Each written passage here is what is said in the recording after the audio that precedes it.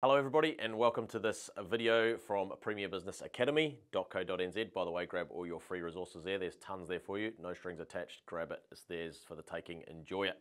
Today's one is Lean Leadership Lessons. There's going to be probably lots more that will flow out of this one, but this one is a question I get asked a lot. Like, what does great leadership look like in business? How can I all of the questions we get asked, actually, to sum it all up, comes back to leadership. So lean really comes back to leadership. I mean, those first three letters, right? They share that lean and leadership. I hope you like the sort of LLL going on here, Lean Leadership Lessons. So this is, or you could call them tips, whatever you want, but again, the questions that come on to me on LinkedIn, every day actually on LinkedIn, every day on our Lean group chats that I'm part of, is all of the questions really come back to one thing, and that's leadership. All the roadblocks, all the challenges, all the problems that people have, which, and we've got tons of great videos on how to overcome certain obstacles and challenges in your lean journey, how to build a fun lean culture, but it all comes back to this one thing. So if we can share a few tips today around this, and then if you want me to dive deeper on any of these topics, drop a comment below or contact me on WhatsApp or contact me on LinkedIn, no worries. So lean is the hard thing that makes everything easy. This is the first thing I say to people. Lean is the hard thing that makes everything easy. So remember that this is a really important lesson to bear in mind, and even write it down in your diary or your notebook or whatever. I actually recommend that anyone that's watching this is you write these tips down, put them in the front of your diary, and refer to them regularly, because lean is the hard thing that makes everything easy, and leadership is hard, right? When we sign up for leadership, or we might call it a management role, really, as soon as you're managing people and things, there's a big difference between managing and leading. Leading means that people want to follow you. You know, that's how you lead. Managing is really just managing resources and managing people, which is not the same as leadership. They're two very, very different things. But so here's some things that we're going to run through. Everybody is an owner. This is a really important concept, making sure that from day one, everyone in your business feels like an owner, so that everything is transparent, everybody knows what's going on. In fact, that ties straight into this one here, which is we say that business is like an aquarium. It's fully transparent, and you can see everything that's coming in and going out of the business. So that's really, really important. Those two things go together. Everybody's an owner, and the aquarium, the thought of the aquarium. The next one that's going to help you a huge amount is blaming the process, not the person. I was at a lean course recently, and there was one gentleman there that I can't remember his name, but he had a lot of problems with people problems, and he was very frustrated. And we shared this little tip with him. I don't know if he liked it or not, but we said, well, when we had very much a blame culture at Premier Group, our manufacturing company, in the early days, and when we came across the lean concept about respecting people and respecting resources, and understanding this simple quote here, which is blame the process, not the person, it means that your whole focus shifts to a process focus. So you're going, when there's a problem, let's fix the process. There's got to be a process problem. And everyone's argument always is, oh yeah, but this person's average and their attitude sucks and all this sort of stuff. And sure, that might be the case, but the challenges in business as a leader, you've got to bring people together, preferably, or really you have to bring people that share the same values. So that's really, really key. You've got to be really clear around your core values, because then you can build a hiring process where you're asking the right questions that bring in the people that share those values with you. But the point is that if you keep blaming the person, they are not going to, it won't be long before they clam up. They're never going to share the real problem with you. It's a lose-lose situation all the way. So as soon as you shift that focus from blame the person, not the process, and you blame the process, we had this sort of light bulb moment when we got this, and we started training our leaders across the team how to do this. And it made all the difference. Suddenly, people start to, they start to open up and feel they can be trusted, and they're not going to get, jumped on or yelled on, or, suffer any sort of consequences of stuffing something up. Because that's not the way to grow a business. The only way to grow a business is to learn from every single failure and every single mistake.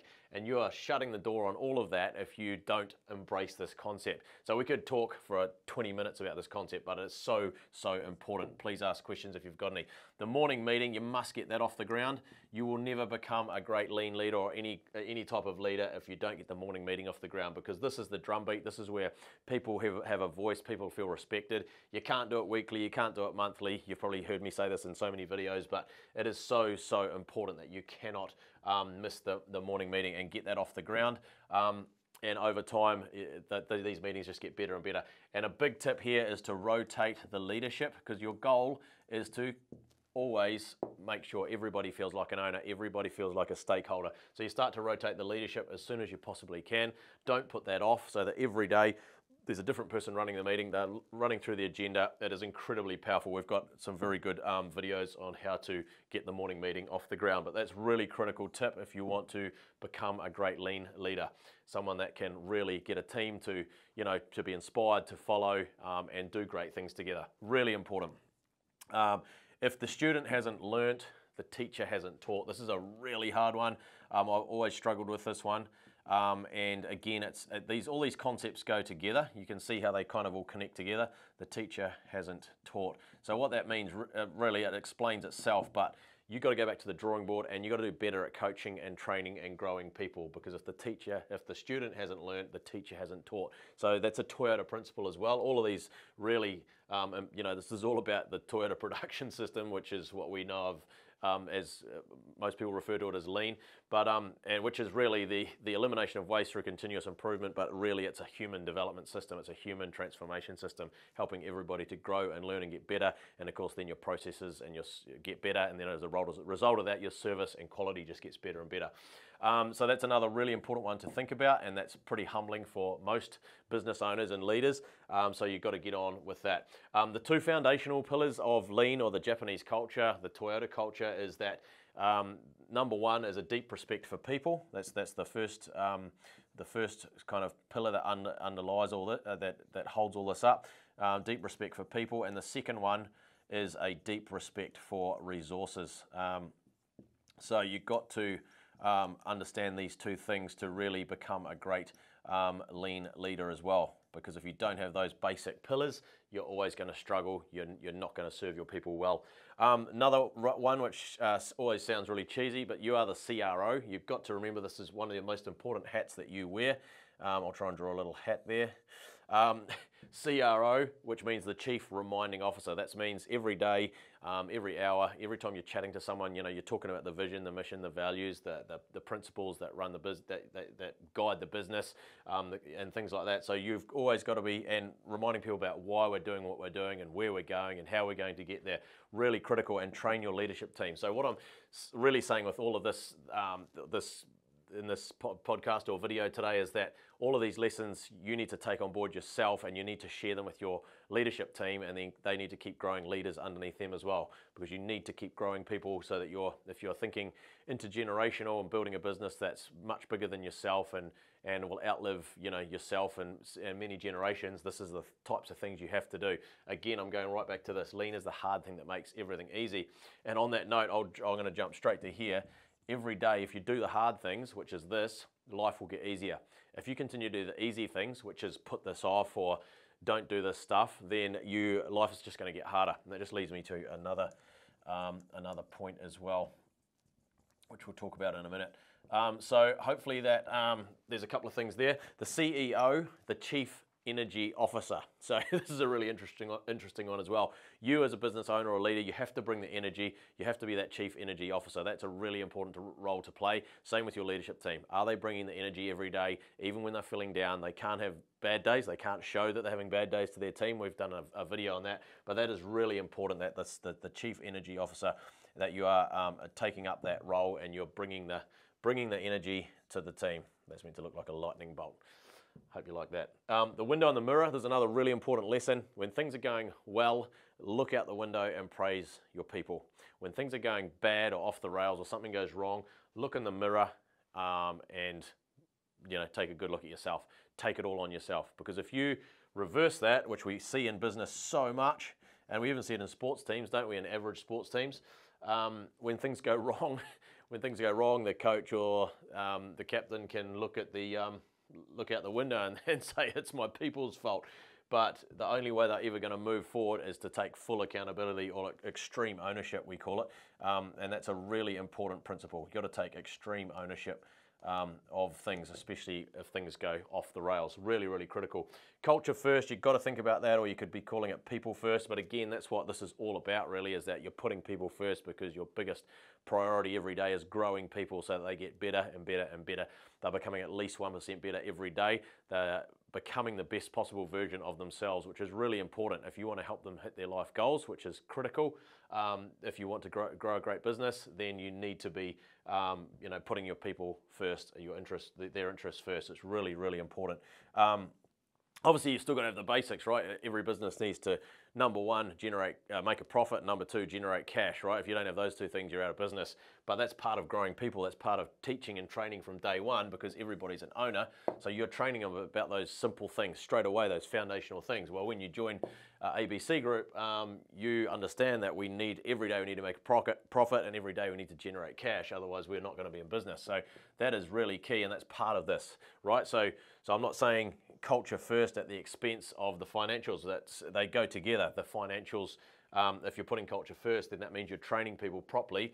Everything's transparent, like an aquarium. People can see what's coming in, what's going out. You're training people on financial training, so everybody is an owner. Everybody is a stakeholder. Everybody has a stake in the outcome, which I'm going to pop in here too. Make sure everyone has a stake in the outcome, so that everybody is treated like a virtual shareholder.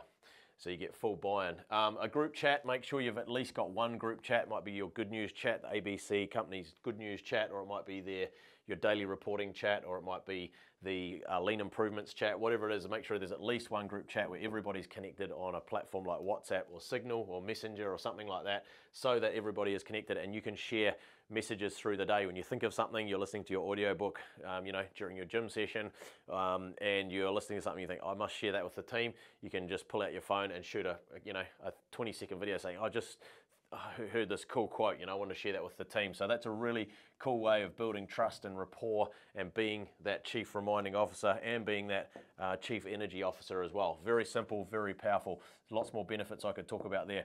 Daily video is a real powerful one if you want to really take your lean leadership to the next level, or your leadership to the next level, because it's really the same thing. That's really, really the same thing. A great leader is a lean thinker, or a lean thinker is a great leader. So think about that. And just sharing a little daily video, 30 seconds, a minute, might be a little update about something. It might be something that's facing a challenge that's facing the business. Sharing some good news, sharing some wins. Always be sharing the wins. I haven't actually put that in there. So celebrate all the small wins. That's a really key way of being a great leader. Celebrate the small wins, because guess what? The small wins lead to the big wins, right? So it's really, really important, making sure you're doing that. Daily video, daily email, you can. I'm not a big fan of this anymore, because I regard email as waste. So, but if you're scared of getting on video, well, at least write your team a little daily message saying, hey, thanks for being a great team. Welcome to day blah, blah, blah. Welcome. And you might put a core value in there. Today I'm thinking of this core value. This is what I'm thinking about it. Are you living and breathing it?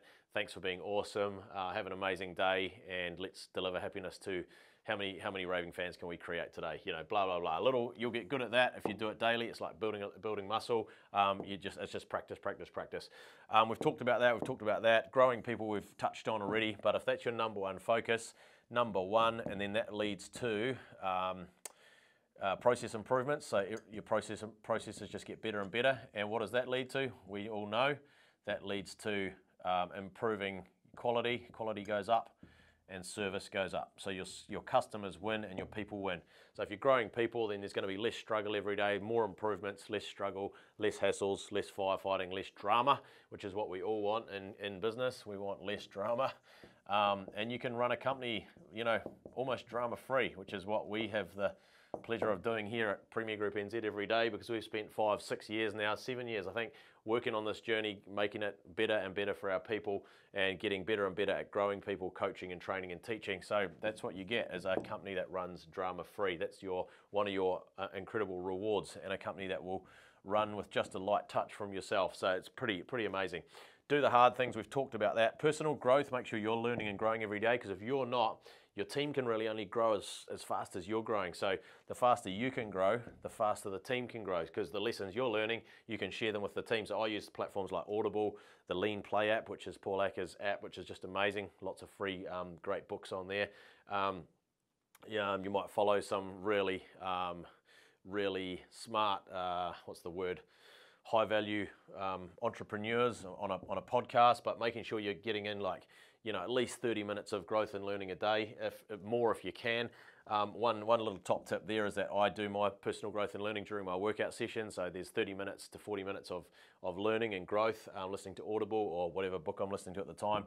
And that's a huge help, and that helps you to share that with learning with the team and grow the business. Lean Health, I'm going to put a plug in again for this. This book is amazing. You need to listen to this book. It's called Lean Health by Paul Ackers. It's on the Lean Play app. You need to listen to it. It's incredible. It'll change the way you think about your health and your future. And of course, if you want to be a great leader, you have to be healthy. You have to be in tune, because if you're not at peak health, you can't be at peak performance. It affects your mood, it affects your energy. You can't really be a good CEO. You can't even be a great CRO if you don't have the health sorted out. You've got to have the health part of your life sorted out, because if you don't have great health, you really don't have anything.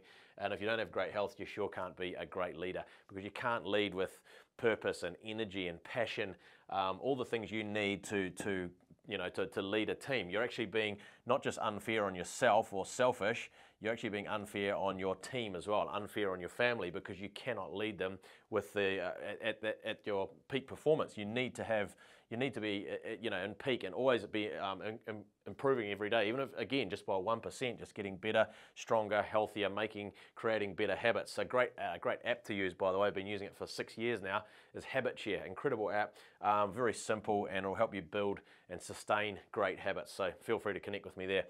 Servant leadership is really important. Actually, I'm going to pop HabitShare on here, because it's such a key little tool that will help you to grow and form better habits, especially if you're worried about or you're struggling with healthy habits and breaking bad ones. Servant leadership. So you're serving. What does that mean? It means you serve those that you lead. Sorry, I'm sort of writing in a bit of a hurry here.